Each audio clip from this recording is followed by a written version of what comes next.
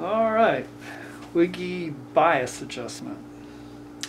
So with the unit off, your checklist is to turn the AFB control all the way down, and you hook up your speaker cabinet in the back.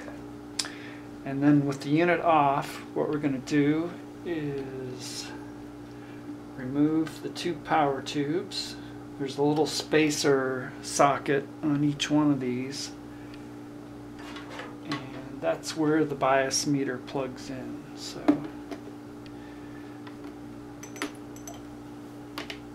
here's one.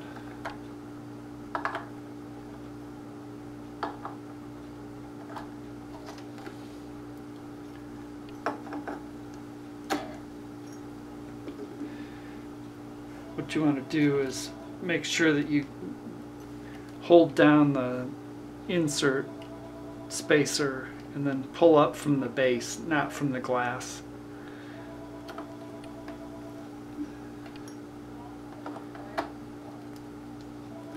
And like so. And then you turn on the meter, and we've got it plugged into 1 and 2.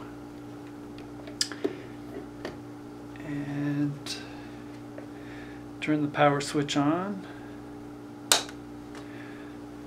We're in standby with this toggle switch. Give it a minute or so to warm up.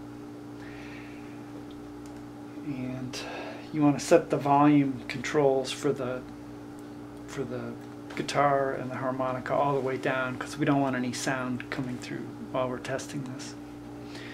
So we put it on to ready, and like I said, the AFB needs to be set to minimum, and it should be anywhere from 6-7 milliamps. This is set just a hair over 7, which is fine. And that point is fixed in the unit. So again, this will vary a little bit, but somewhere between 6 and 8 is fine. And then as you turn up the AFB control, you'll see that this should come up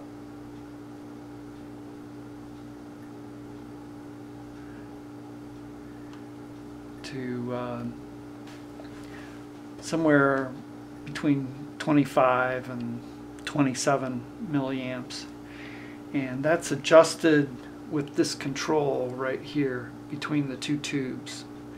So as I adjust this, it'll become more or less, and we'll just set that at 28. It's a little bit touchy. Again, this is not super critical. Somewhere in that range is all we're looking for. So once you've set that, you can sweep back and see that it's still about 7 milliamps. And that's all there is to it.